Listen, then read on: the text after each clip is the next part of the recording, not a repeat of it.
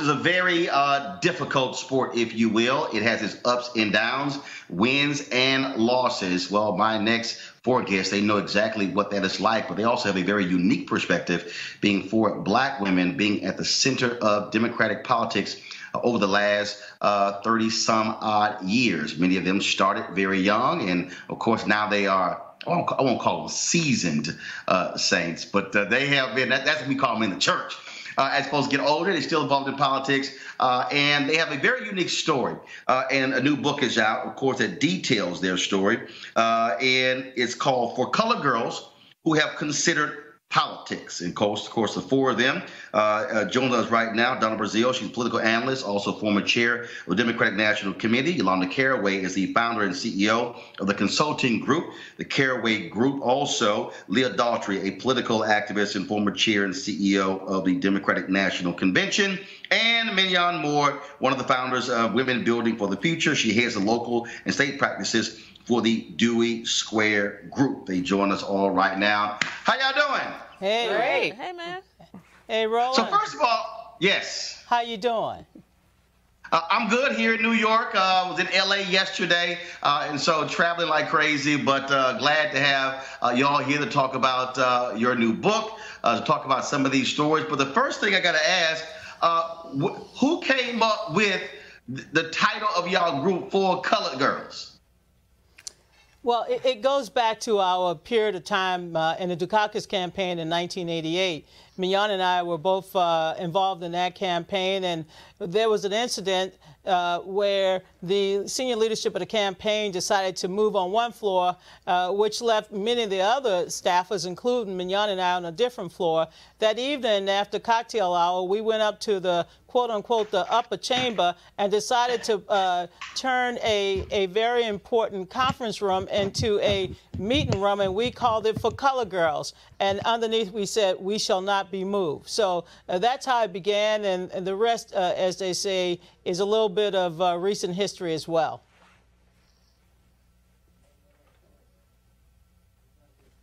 I can't hear him. Did I lose him? We can't hear you.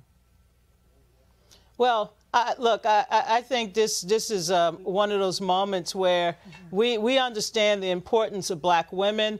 Black women are breaking barriers at all levels of American politics. Stacey Abrams, who is poised to become the first African-American ever to win a gubernatorial seat. So we're excited about this political year that we're about to embark upon. But more importantly, as Minyon will tell you, or Leah or Yolanda, we're excited that in addition to black women running, black women are voting at record levels across the country.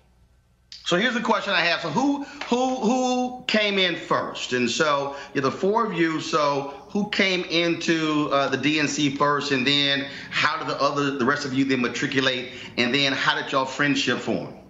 Give us the backstory.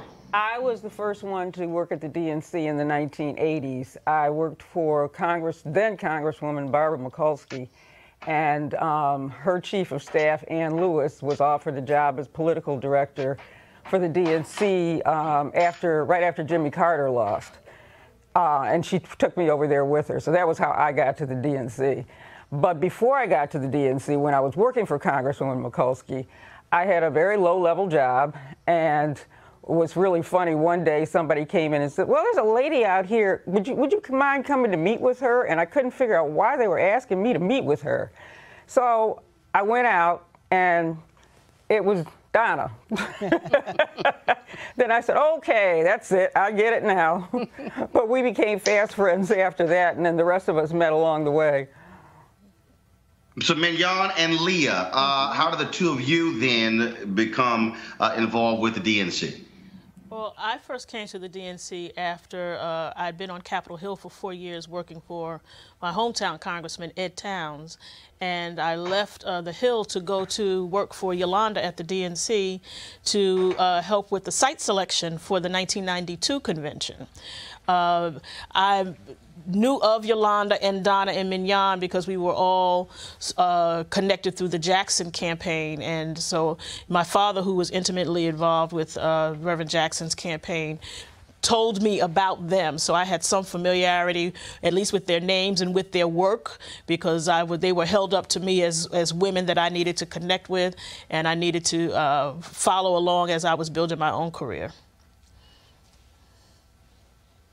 Minyon? I came in under the first Clinton administration. I was actually working for the Rainbow Coalition, and when President Clinton was elected, David Wilhelm was the chair of the party, and he requested from Reverend Jackson, he requested, and that's a different kind of hire, he requested that I come to the DNC because I had, I had done so much work during the Clinton campaign. So I went to that's how I came to the DNC. And then I did a number of different jobs, and ultimately I ended up at the White House. I have explained to people on many occasions that when we're talking about Democratic politics over the last 30, 40 years, that there has been no greater figure specifically when it comes to black folks than Reverend Jesse Jackson Sr. You could, first of all, of course, you can say in the early 70s, it was Congresswoman Shirley Chisholm. She decides to run for president. Then, of course, then you go into the 80s. Those two runs in 84 and 88. Not only did they change the face of the party and the issues, but also, as several of you already said, it was Reverend Jackson who brought in this whole new wave of young black men, black women, folks who otherwise did not get a shot, but also very progressive white folks who also had an opportunity to run state campaigns, former Senator Paul Wellstone. So talk about, again, how vital Reverend Jackson was to your careers and also advancing the interests of black folks in the Democratic Party. I got involved in the Jackson campaign in November of 1983 when Reverend Jackson decided to run for president.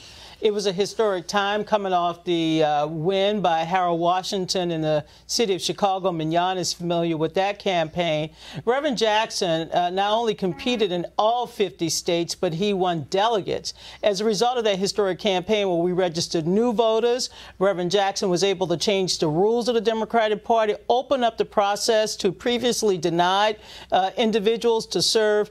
But I want to say on a personal note, and I think we all can attest to this, Reverend Jackson gave us not just a seat at the table, but he made us players. And I am, to this day, I am forever grateful for his leadership, his mentorship, but more importantly, his ability to recognize that young African Americans, young Hispanics, young openly gays and lesbians, and everyone else, Reverend saw the rainbow before we understood we could get there. I went to work for Reverend Jackson from the DNC after I had managed the what was called the Fairness Commission, which was the Rules Commission for the next presidential campaign. One of the things I think that they lacked in '84 was they didn't really understand party politics. They didn't understand the rules. So he was determined this time to bring in people who knew how to deal with all of this, and it made such a huge difference. I mean, Jesse, you look back, and he almost won. When we got to Michigan, he won Michigan. We were saying, oh my goodness, we might really win this thing.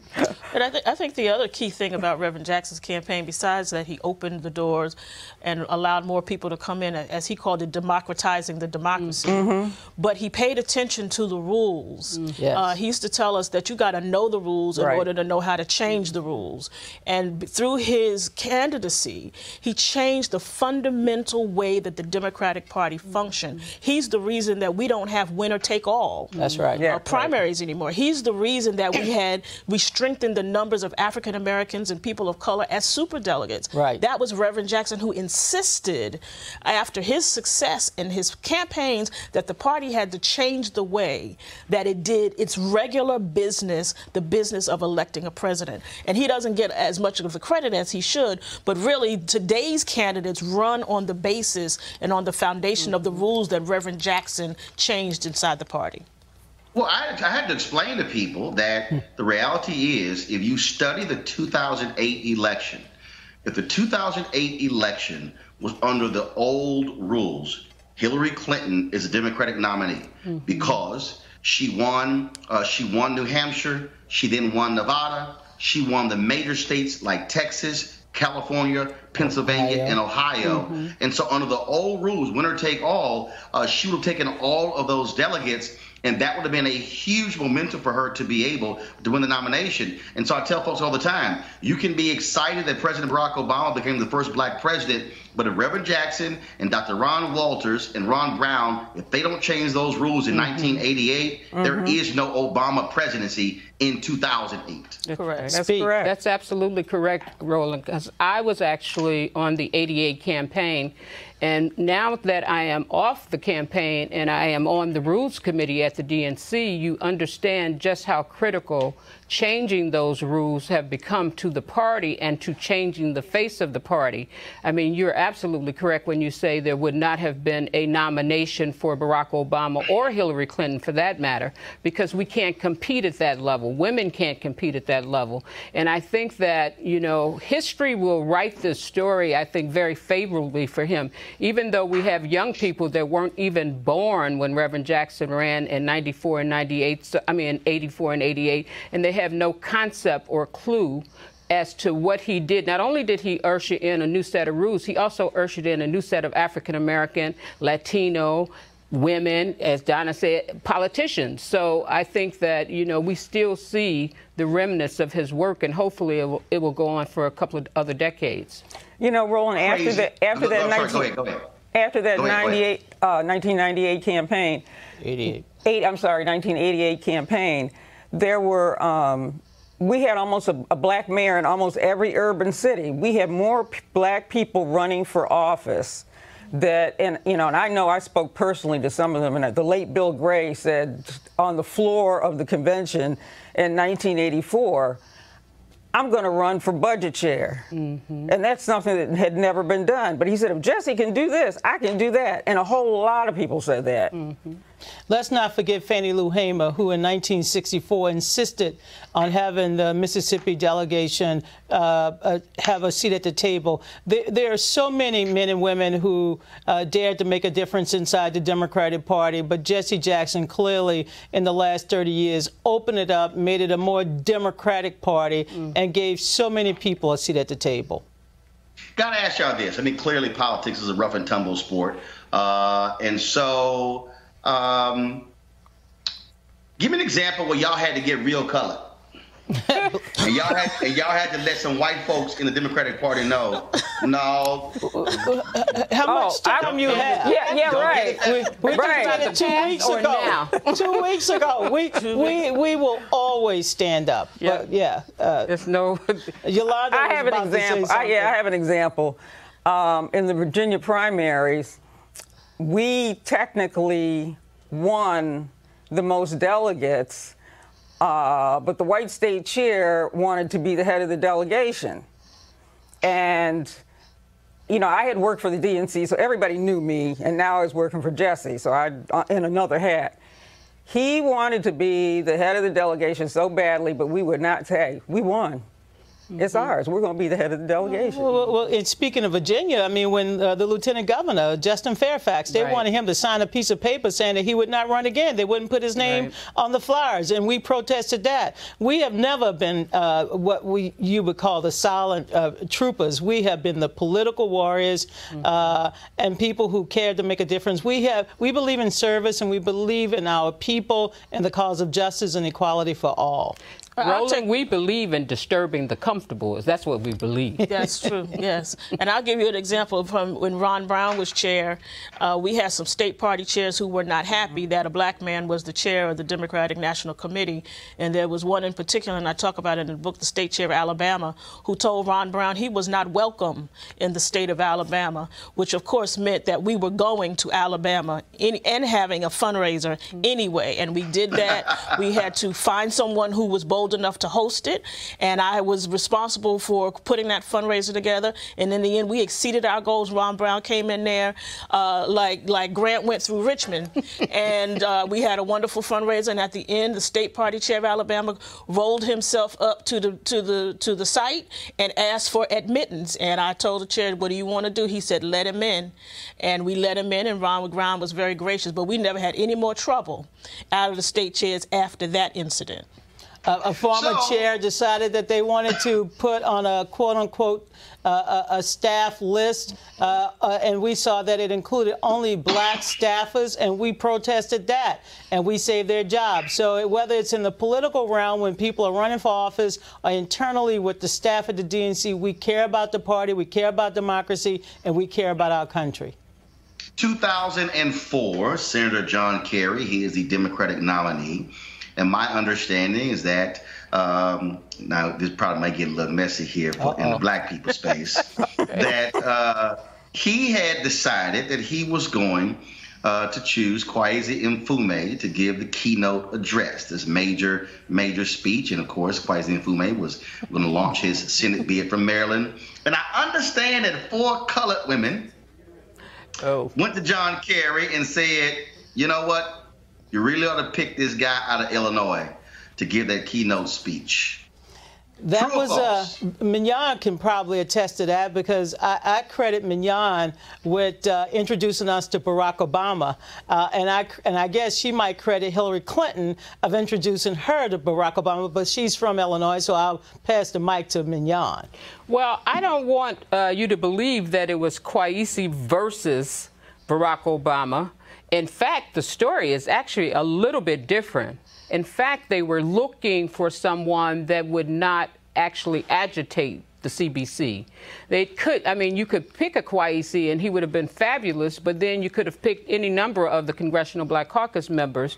So we came up with, well, you know, he's going to be the next senator, the first. I mean, we hadn't had a senator in a long time. Since Carroll. Yeah, since Carroll in the state, in the Senate, and so that's how he became. That's how his name got into the mix. Alexis Herman and Bill Lynch were also very important in that decision-making process. So it's safe to say that President Barack Obama, he owes a whole lot of black folks, including y'all, for making that possible, because that's what vaulted him on the national stage and paved the way for that 2008 run. I'm sure he would credit his talent and the people of Illinois who elected him, but we sisters here, we also believed in him, and we wanted to see this young politician move forward in American politics, and so we did recommend him highly. Mm-hmm. Can I ask you this here? When you look at what's happening right now, mainstream media, white folks, they were like, "Oh my God, look what happened in Alabama. Look what black women did in Alabama." And black folks are going, y'all late. So this idea that like it was this newfangled thing that black women were organizing and mobilizing and raising money and getting the vote out, for black folks, that wasn't a new story. Right. That's right. You know, for the last several cycles, it is an established fact that black women are the largest and most consistent voting bloc in the nation. We investigate the candidates, we know what the issues are, and we show up and vote. And not only do we vote, we take people with us to vote.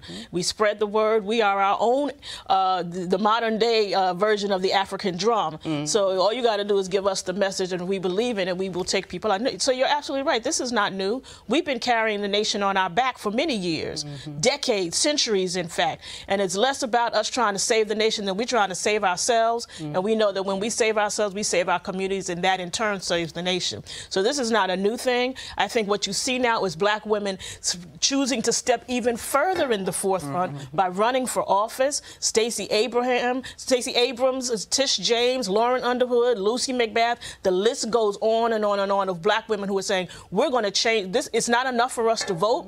Now we're ready to lead in an out front electoral way. And so we're running for office and we're winning. What is your advice? No, I'll ask you this way. What can a young brother or a young sister who is interested in either running for office, who is interested in either working in politics in an official capacity, whether it's for a politician or within the party, or even somebody who just wants to be engaged in the political process, what's the one thing, the most important thing they should learn from this book? Well, I think it's actually two different questions, because if you want to run for office, I would say that you want to prepare, and it's especially important for our candidates to prepare because, one, they normally don't have the money. Two, they have to almost convince their own people that they can win. We've seen that over and over again. But three, we want them to have some staying power. So I would say they have to prepare, and that's something that I say to our candidates all the time with great joy. Please prepare. And I think for people that just want to get involved in politics, I just say get involved as a volunteer. Right. That's how I started out. I started volunteering for Harold Washington's campaign, and I became his youth director. I had no idea what being a youth director was, but I knew that I wanted to be involved in politics, so I took myself down to his office every day and just volunteered. And then you have mentors like we had, and so they will help you swing the door open if they see that you're really committed to it and you have staying power. I also hope that what they will take from the book is our friendship, the fact that we've had each other's back, that we've been through a lot of campaigns, but not just political campaigns. Mm-hmm. I mean, standing together as we went up to the Capitol for Rosa Parks' line in state. We were there because she was there for us. And so it's important that they also take away the story of our friendship, the story of our faith, and also the story of our own resiliency. So I think those are important reminders in the book as well. What do y'all wish you knew then that you know now? Well, Leah always she's the preacher in the bunch, so I think she the bunch. She's the preacher. I'm the sinner in need of preaching and some other things. You know, I think I wish I'd known when I was younger that I wish I'd taken more chances. If I could talk back to my 20-year-old self, I'd say be brave, be braver. You are stronger, smarter than you think you are, than you know you are. And so take some chances, step out there, push a little. I mean, I was already bossy. I'm the oldest of four. So, you know, I don't have a problem telling people what to do, but I tried to temper that some when I was younger, and I wish I hadn't. I wish I'd been a little more strident in my youth. And if I had any idea what I'd be able to achieve I probably wouldn't have believed it, but you know that's how God works. He never shows you the whole picture because you go screaming into the night. So I wish I had. If I could talk back to my 20-year-olds, I said, be brave. You're smarter than you know. Yeah. Well, I would talk back to that kid 10 years ago, Roland, when Barack Obama was elected. I think I had no idea this country would face such a severe backlash, and we would go back to even a time that many of us never saw as children growing up. We should have been better prepared in 2008 for what was to come after electing our first African-American president. So I would go back into that era to make sure that we could have put down some more structural, what I call some structural pillars that could have helped us through this period of disruption and chaos that we're now experiencing.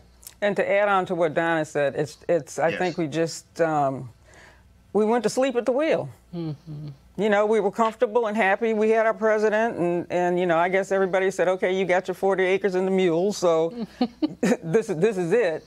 And we got lazy, and we didn't know what was going on in the rest of the country with other people. Well, I damn sure tried to remind some folks. Oh yeah, I know you did. You still reminding people, Roland. You sure did. And thank you for your leadership and your friendship. Well, I appreciate that. We'll keep pushing that. Last question before I go to my panel, and this is very simple. There's somebody watching who is saying, okay, the four of y'all done what y'all supposed to do, now get out of the way. How do you deal with that when people say that let the next generation come in. There's no place for you. I got that question this weekend when I was in Texas. Somebody asked me that question, and I made the point that I said there's a place for young and old. There's a place for middle age, younger age. But how would you answer that when if someone says the four of you, y'all should just ride off into the sunset and let somebody else do the work? How would you answer that? I say to these young people, the leadership line is short.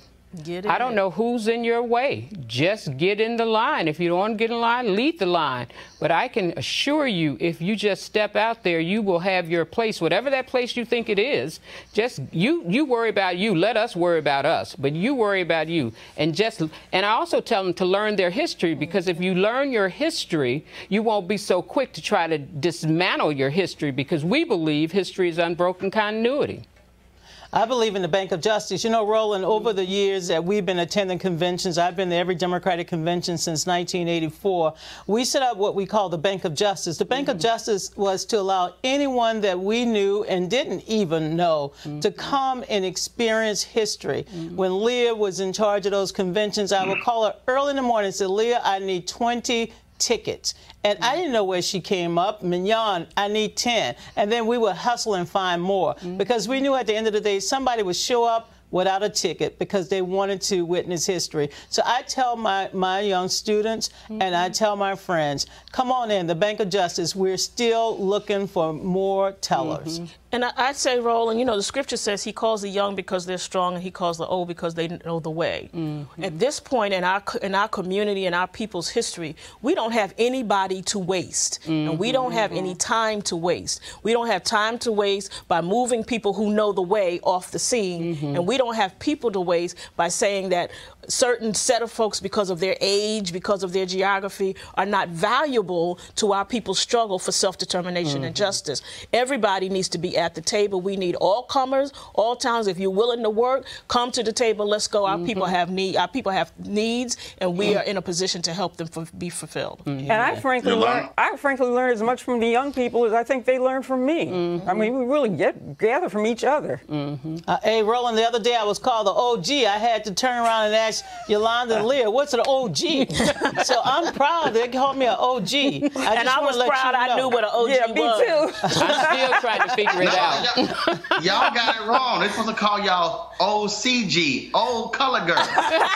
Well, we're OCGs. OCG, hashtag OCGs. Right. Thank you, Roland. The book is called For Color Girls Who Have Considered Politics. Donna Brazille, Yolanda Caraway, Leah, Daughtry, Minyon, more. We certainly appreciate you being a Roland Martin Unfiltered. Thanks a lot. Thank you.